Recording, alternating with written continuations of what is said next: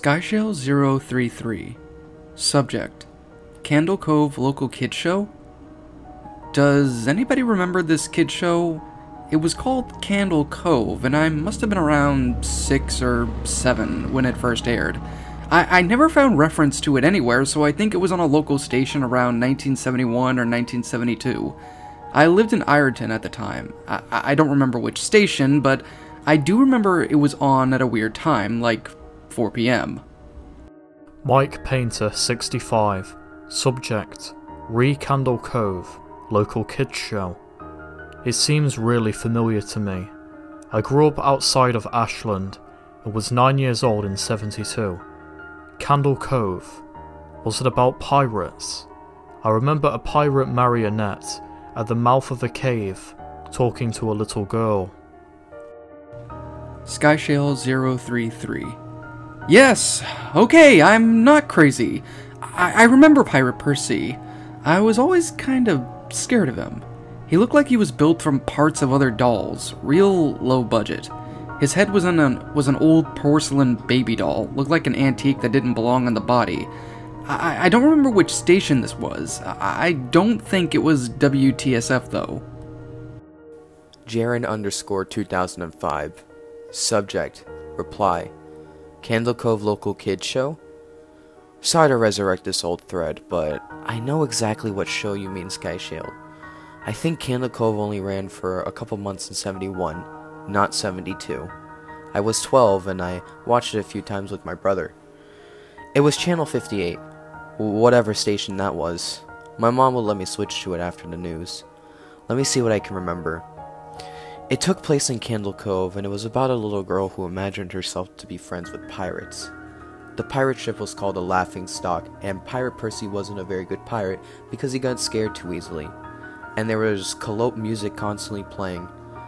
Don't remember the girl's name.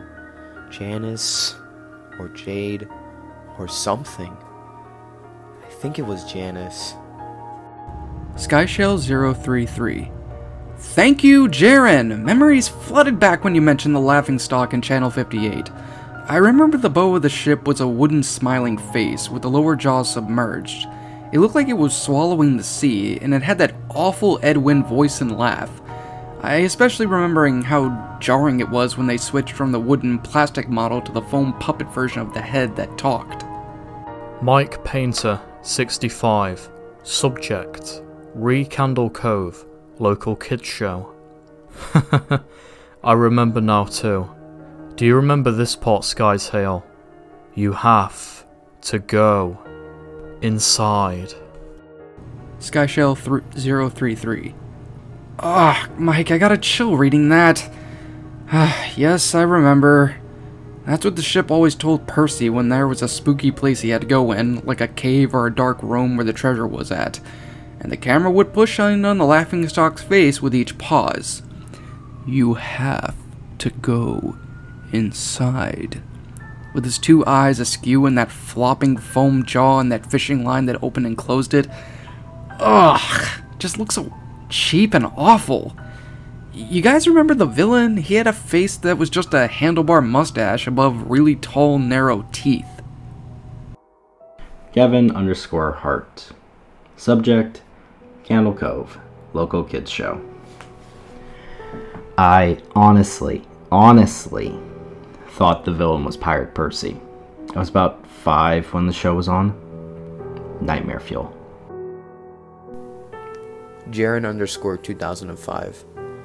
That wasn't a villain. The puppet with the mustache?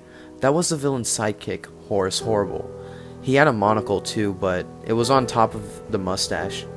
I used to think that it meant he only had one eye, but yeah, the villain was another marionette, the Skin Taker. I can't believe what they let us watch back then.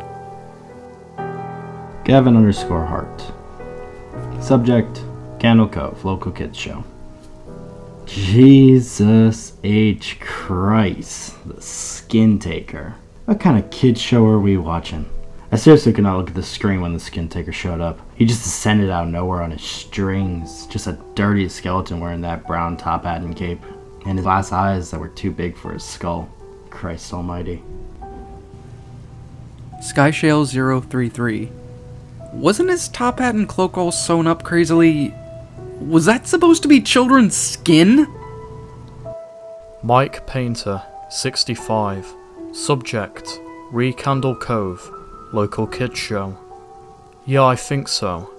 Remember his mouth didn't open and close. His jaw just slid back and forth. I remember the little girl said, "Why does your mouth move like that?" And the skin taker didn't look at the girl, but at the camera, and said, "To grind your skin." Skyshell033. I'm so relieved that other people remember this terrible show. I used to have this awful memory, a bad dream that I had when the opening jingle ended. The show faded in from black and all the characters were there, but the camera was just cutting to each of their faces and they were just screaming. And the puppets and marionettes were flailing spastically and all just screaming and screaming. The girl was just moaning and crying like she had been through hours of that. I woke up many times from that nightmare. Hell, I even used to wet the bed when I had it. I don't think that was a dream. I remember that. I remember that was an episode. Skyshell033. No, not possible. There was no plot or anything. I mean, literally, just standing in place crying and screaming for the whole show. Maybe I'm just manufacturing the memory because you said that, but I swear to God, I remember seeing what you described. They just screamed. Jaren_2005. Oh God, yes, the little girl Janice. I remember seeing her shake, and the skin taker screaming through his gashing teeth, his jaw careening so wildly, I thought it would come off its wire hinges. I turned it off, and that was the last time I watched. I ran to tell my brother, and we didn't have the courage to turn it back on. Mike Painter, 65. Subject, Recandle Cove, local kids show. I visited my mum today at the nursing home. I asked her about when I was little in the early 70s, when I was 8 or 9, and if she remembered a kids show, Candle Cove.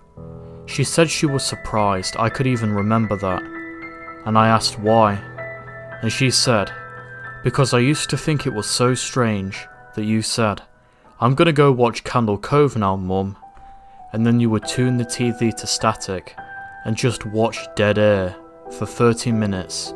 You had a big imagination with your little pirate show."